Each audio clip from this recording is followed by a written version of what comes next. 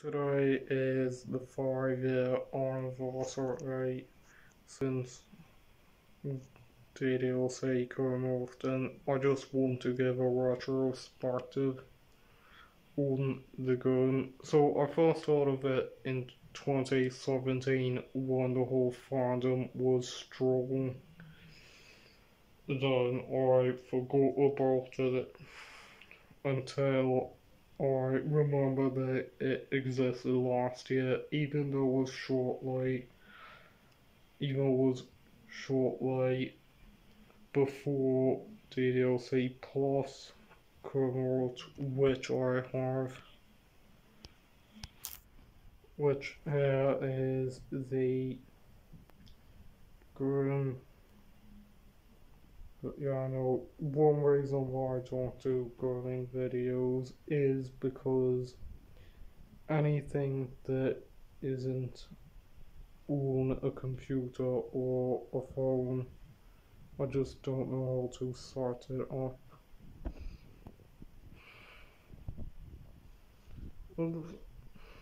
And since I remembered that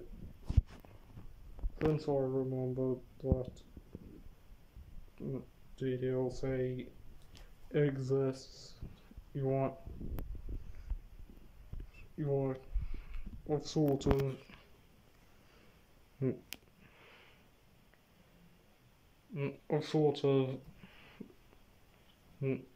have been looking into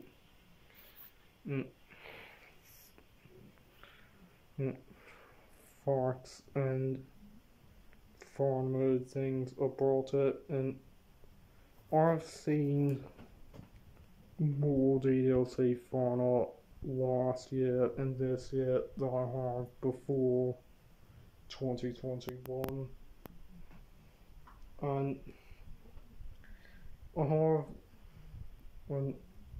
went through the entire game, but I'm currently playing it to get the side stories done and to 100% it.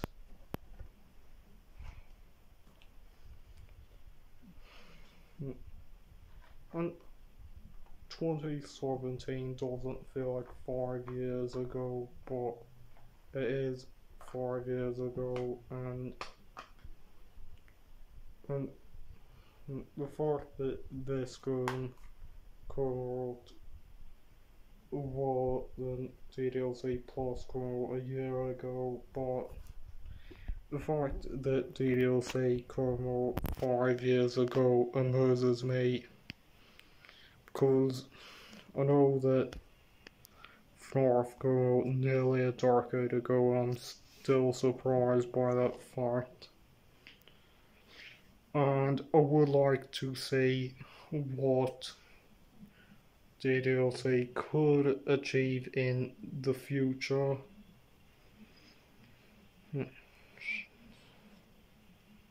And I have been considering of making mod videos where I either play mods or I make mods of my own, but I would have to learn how to mod and use Python code.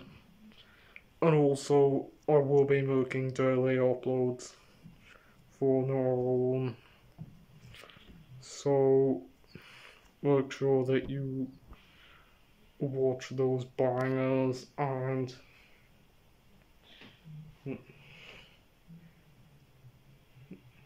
I would like to see what DDLC will achieve in 5 more years in 2027, once a decade old, because and